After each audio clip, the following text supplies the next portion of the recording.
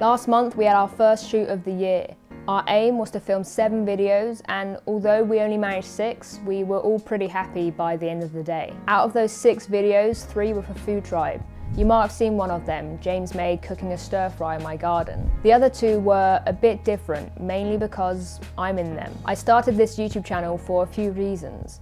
Mainly to improve my filming and editing skills, but also to try and get better and more confident on camera. And although I think I've come a long way, I'm still pretty bad at it. So the thought of presenting a video with James May, an actual TV presenter, and a bloody good one at that, terrified me. So much that I almost said no. What I probably struggle with the most when I'm making videos is delivering pieces to camera. It usually takes me multiple attempts to get my words out, and I often get frustrated when I need to film take after take after take. But when I'm making my videos, that isn't really a huge problem, as it's just me sitting in front of the camera. The only consequence of me messing up is a drain on my time. But what about filming with James May and a crew of people with a deadline?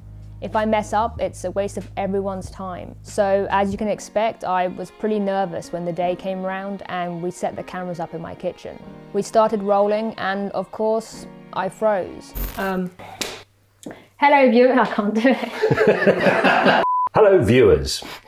Don't think of the exact words, just think of the gist and then just say it. So you go, hello viewers, or hello potheads, or it's really hard to do. Hi kids, yeah, or hi I'm Lucy.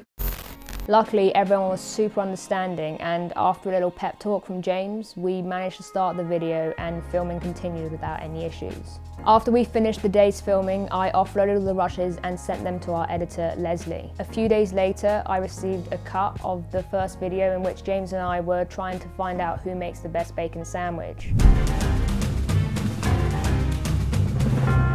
I gave it a watch and I loved it. He did an awesome job on the edit, and I think we ended up with a pretty cool video.